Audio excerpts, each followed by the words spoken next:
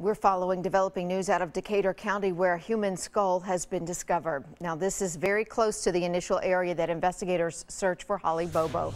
News Channel 5's Deja Knight is at TBI headquarters this morning with the latest. And Deja, so far there's no confirmed connection to the Holly Bobo case, right?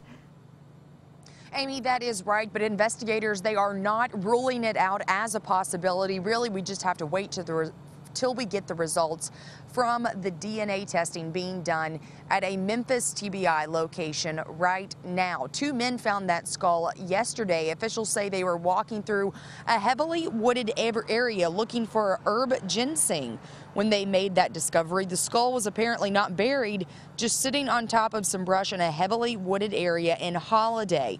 Now, yesterday's search was less than 6 miles away from Zach Adams' home, one of the men accused of killing and kidnapping Holly Bobo.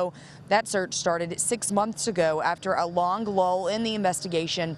It also led to the arrest of Zach Adams and Jason Autry. Again, so far the remains have not been identified. We're told that there are 2 people missing in Decatur County. Of course, Holly Bobo being one of them. That skull, like we said, at a TBI crime lab in Memphis, forensic specialist rather. They will have an answer to who those remains belong to, hopefully within the next few days.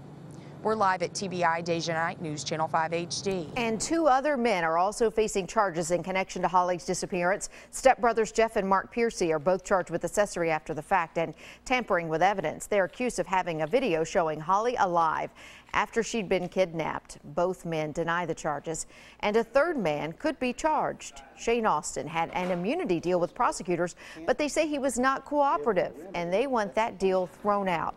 We are waiting for a circuit court judge to make that ruling, and of course we're continuing to follow the latest. We'll bring you updates as we get them both on air and online on newschannel5.com.